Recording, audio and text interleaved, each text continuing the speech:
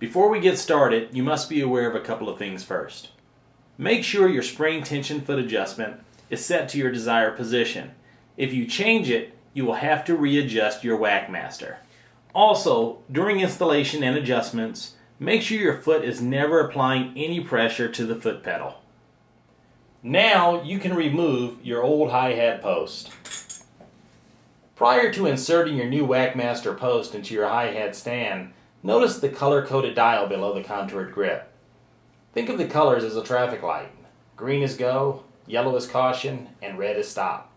The green is your safe zone.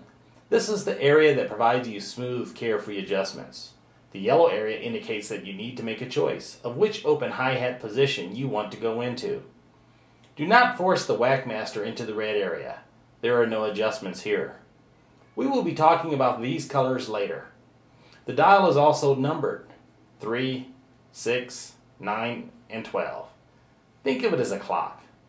We will refer to all adjustments moving forward by referring to these clock locations. So if you're not colorblind and you can tell the time, you should be good to go. Now insert your WackMaster post into the hi-hat stand. Make sure the 6 o'clock position is facing forward, lined up with your foot pedal. If you haven't done so already, adjust the height of the post to your comfort level and secure your post to the stand. The contoured grip should be aligned with the tension guide knob positioned between the 1 and 2 o'clock positions. Note, this is just a reference point to get you started. You may find a preferred position point in this area after you have used the WackMaster a few times. Now install your bottom cymbal.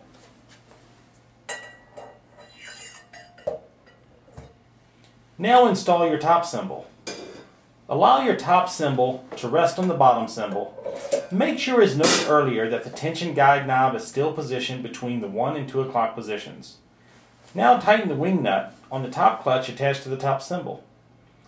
Now let's check a few positions. In case you're wondering, when we initially set up the WackMaster, we set it at 1 o'clock every time.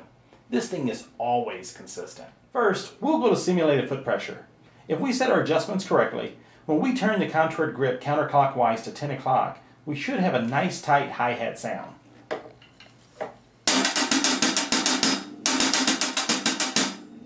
Did you notice it went into this position easily? The only pressure you should feel is the slight pressure of the two cymbals coming together. Now turn the contoured grip clockwise to around the 12 o'clock position and notice the normal close sound. Now keep turning clockwise very slowly as you're following the guide and notice the slight pitch changes.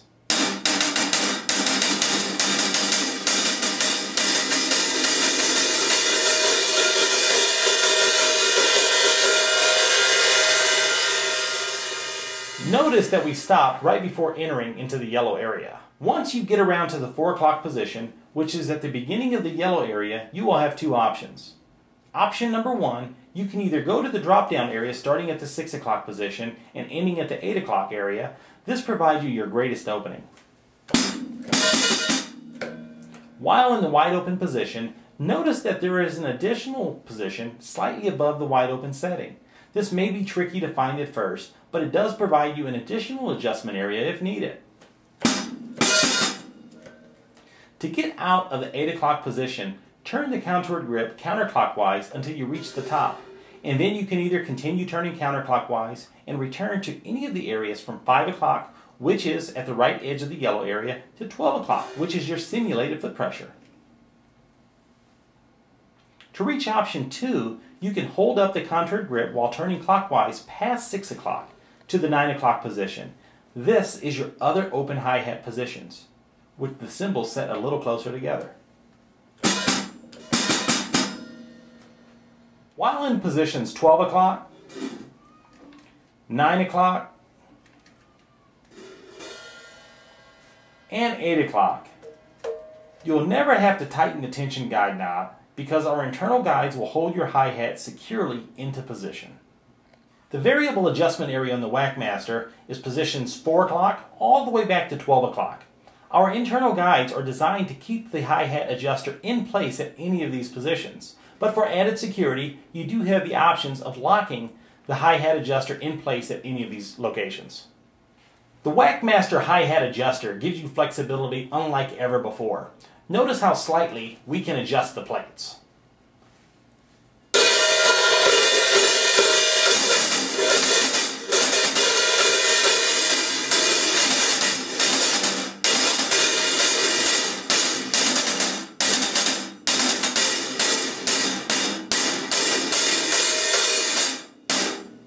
That type of adjustment has never been possible up until now. That's one of the added benefits of the WackMaster hi-hat adjuster. The WackMaster adds another benefit. Notice when we adjust the WackMaster hi-hat adjuster to positions 8 and 9. We can have precision control over our hi-hats, something you never could have done by trying to adjust your hi-hat using the wing nut. We've only touched on a few things that you can do with your WackMaster hi-hat adjuster. Drummers are known to be creative. Let's see what you can do with your WackMaster.